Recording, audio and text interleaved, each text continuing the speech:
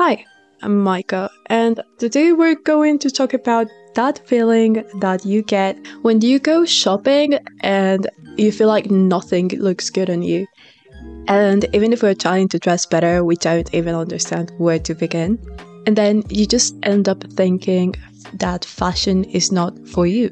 We get sold the idea that being stylish is extremely simple. It's something that you either have or you don't. Style is not easy at first, especially when you don't have the right tools to do it. Let's remember that people go to school to learn about how to dress better and how to style others. So it's not that easy, and you don't have to worry if you don't feel like you got it figured out. So how do you determine what looks good when there are so many things out there? This is where style systems come in. Style systems organize fashion rules and guidelines to make things not only a lot easier, but it also helps you choose where you want to start. There are a lot of style systems. Basically, every stylist has a personal one because we get the base at fashion school and then we start adjusting it for it to fit our specific clients.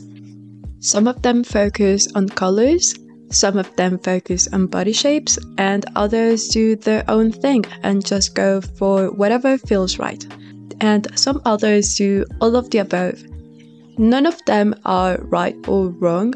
It's just a preference, and if you're looking for a stylist or a style blogger for help, you should look for someone that focuses on the areas that you want help in. If you want me to help you, you can subscribe and continue watching my videos.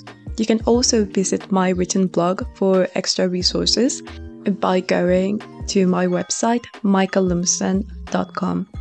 And if you want to hire me as your personal stylist, you can do it at cocostyling.com. Color systems. They focus on highlighting your best features by choosing the right colors for you. How do you know what colors are your best colors? The idea is to replicate the colors that you already have in your features. What you need to take into account when you're working with color systems is your skin, your hair, and your eyes, and then you can figure out the color dimensions of said features. To understand color dimensions, we need to know a little bit about color theory. It can be a bit overwhelming, so I'm just going to mention them and leave a few helpful links on the pinned comment. The three main color dimensions are hue, which is the color itself, and also making a separation between warm and cool colors. Then there's value, and that defines how light or dark your colors should be. And finally, we have chroma, or saturation. That will determine how bright your colors should be. You might be familiar with the 12 color seasons. This is the most famous color system out there, and most of the other color systems derive from this one. Some of them have 4, 8, or 16 seasons. Mine has 8, and it is based on a scale because not everyone is the same, even if they share a season. If you watch my example videos of each season, you will be able to see that. Most color systems draw colors from your own body. For example, the color of your eyes, the pinks in your palms, the tips of your hair, and then they add a few accents that derive from them. Some of them also assign a personality to each type, which can be a little bit odd since it can limit what looks good on you if your personality doesn't match that description. Well, not necessarily what's going to look good on you, because technically that is always going to be the same unless you go through drastic changes, but it would limit the colors that you associate with that type. But it is definitely a fun concept. Body shape systems. If you search how to dress better on the internet, one of the first things that you will find is that you need to dress for your body shape. You might be familiar with the rectangle, inverted triangle, apple, hourglass, and pear shapes. Sometimes you will find other names like rectangles being bananas and inverted triangles being referred to as strawberries. With the body positivity and body acceptance movement, it also came the rejection of the body type system. So the idea is that you should ditch the system and wear what you love.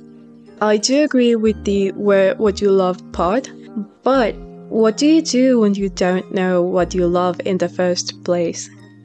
Let's keep in mind that fashion rules are just a guideline. You can break them if you want to. Actually, I do encourage it. But before you do that, you should know what they are and why. There is a big difference between just telling someone don't wear off-shoulder tops versus telling them that if they wear horizontal lines on their shoulders, it will widen the shoulder line, making their shoulders look broader. If they don't like having wide shoulders, the first tip will be very helpful, but if they do like them, it leaves them wondering, why not? If in their opinion it looks good. And it also gives them the notion that having wide shoulders is a bad thing. The other option allows them to choose what they want. If they don't like having wide shoulders, they can avoid the off-shoulder top. But if they do like having wide shoulders, they can wear that type of top and accentuate their shoulders. The main goal of the traditional body type system is to achieve top and bottom balance. So, if you have more visual volume on your bottom half, you should try to add more volume to your upper half, and vice versa. Basically, the idea is to create the illusion of having an hourglass body shape, which is considered the ideal body shape. The thing is that trends change a lot, and they're not just about products. Body shapes can also be trendy. All of the body shapes have been trendy at some point, which is very weird. You can change your clothes, but the only way to change your body is to get surgery, which is very extreme. Getting surgery to fit a trend instead of doing it because of your preferences leaves you with the risk of having to change it again when the trend is over. So, body shape styling does have issues, but if you use it just as a guideline to understand how clothes accentuate different features, it is actually a very good thing because you get to understand your body a little bit more. And then you can choose what to do with that information. Just as a side note, know that you can be a mix of body shapes. I'll talk about that at some point, so don't worry if you're not 100% sure if you're a pear, a rectangle, an hourglass, an apple, or an inverted triangle. I do believe in using it as a base to understand how body balance works, but also another issue about this system is that not everyone looks the same, even if they technically have the same body type. What happens when you're very short, or if you're very tall, or if you're a lean hourglass or a very curvy hourglass? This is where the next style system comes in. And it is also the most complex, so you might have to rewind a little bit, and I do have other videos about it, and here's the link to that playlist. Body structures and Yin Yang archetypes. The other thing that you will find on your initial investigation for your style journey will be random fashion tips and hacks, which can be very, very useful. But if you don't have the body that they used for the examples, it can end up doing more harm than good in regards to looking better or understanding how fashion works. If you have ever looked into the fashion staples that you need in your wardrobe, you will get more or less the same list of items that goes something like this. It always starts with the basic white cotton bottom-up shirt.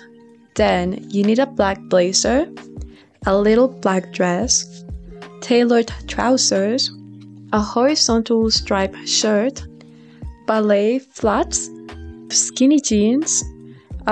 This one has changed a little bit because they are trying to kill the skinny jeans, but it is still part of the list for now. Black pumps, a lightweight sweater, more often than not it will be a turtleneck, another sweater that will provide more warmth, a knee-length pencil skirt, a pair of boots or booties, a camel coat or a trench coat, a biker jacket, a denim jacket, a wrap dress that you can use as a sundress, but you can also just get a regular summer dress, a basic bodysuit in a neutral color, a pair of leggings, a v-neck or crew neck t-shirt, a pair of heeled sandals, an everyday bag, a tote bag, a mini bag or clutch, a pair of white sneakers, a belt, a pair of sunglasses, and about 3 dainty pieces of jewelry. I don't have much against the list. It can be a very useful guideline, but you have no idea of how many times people have told me that they bought that specific list of items, but they didn't like the way they looked on them, including myself when I started my fashion journey. The stiff white cotton shirt made me look like I was wearing my mom's clothes versus wearing a cream silk shirt. Or a very common problem when you're curvy, you don't always look good in a regular blazer. You have to look around for different styles. And what happens when you don't look that good in grey? Or if you don't love the classic Parisian style?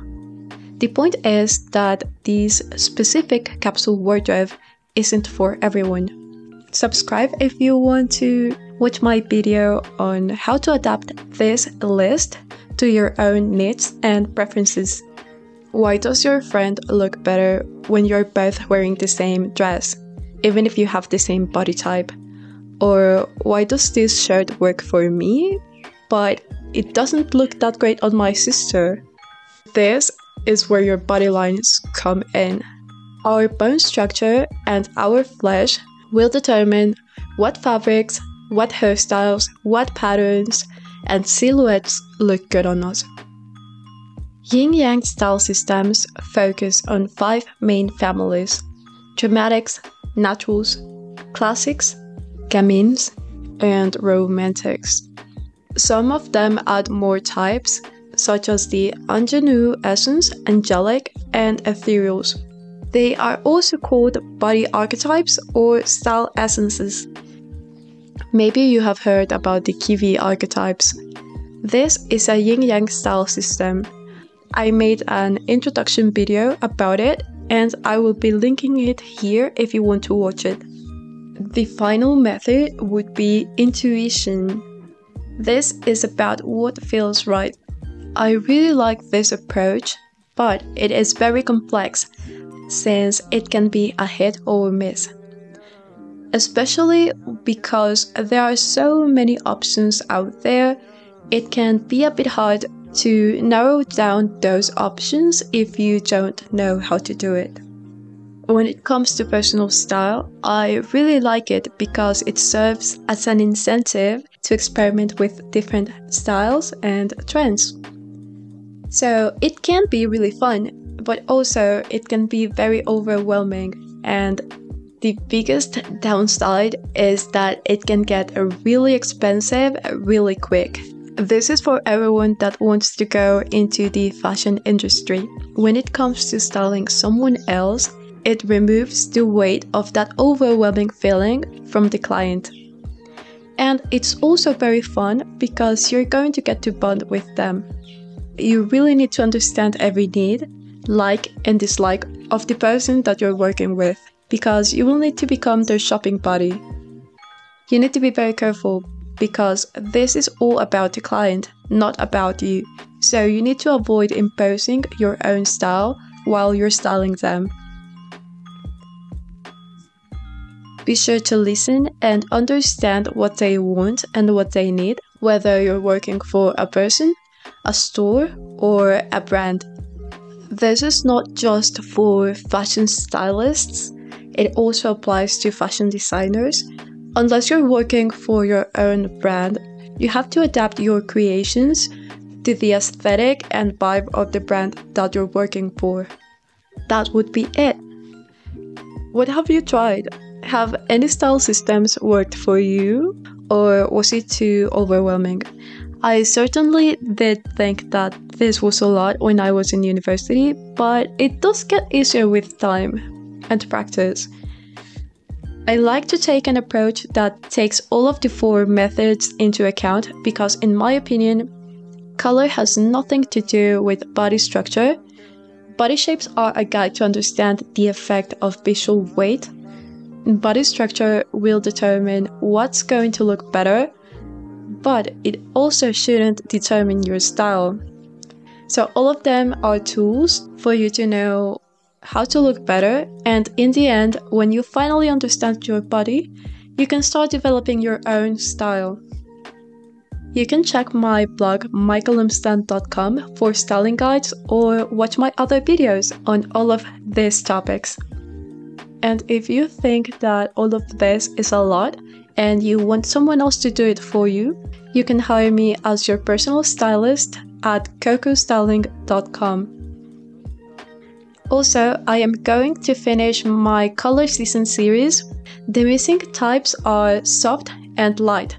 So if you're one of these types and you want me to use your pictures for the examples, you can send me an email to info@cocostyling.com. This will be very helpful for us, especially if you have a cool undertone. Have a nice day, and I hope to see you next week.